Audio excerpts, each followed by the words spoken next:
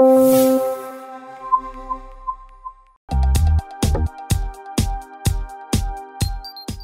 is the all-new Chroma from Horizon Hobby. In this video, you will learn how to do the accelerometer calibration of your Chroma using a DX6i radio from Spektrum.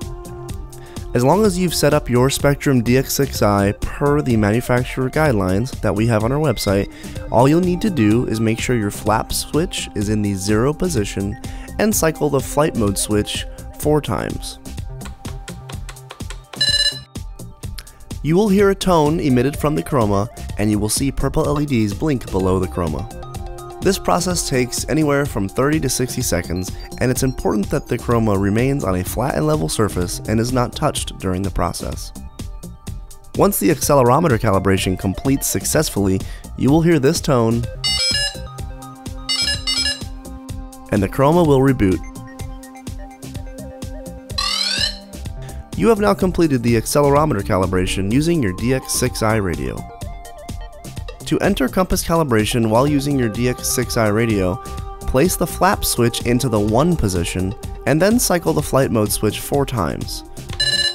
You will see that the Chroma emits a tone and the lights on the Chroma blink yellow. You can now start the compass calibration procedure. You will notice the front 2 motor pods begin to blink yellow. Face those motors to the north and rotate the Chroma around that axis slowly. Then you'll notice the Chroma begins to blink the front right motor only yellow. Place that motor to the north and rotate the Chroma around that axis. In a moment, you'll see that the front right and the back right motor pods begin to blink yellow. You'll face those to the north and rotate the Chroma around that axis. Finally, the Chroma will begin to blink the back right motor pod alone. You'll face that to the north, rotate the Chroma around that axis, and then place the Chroma back on the ground.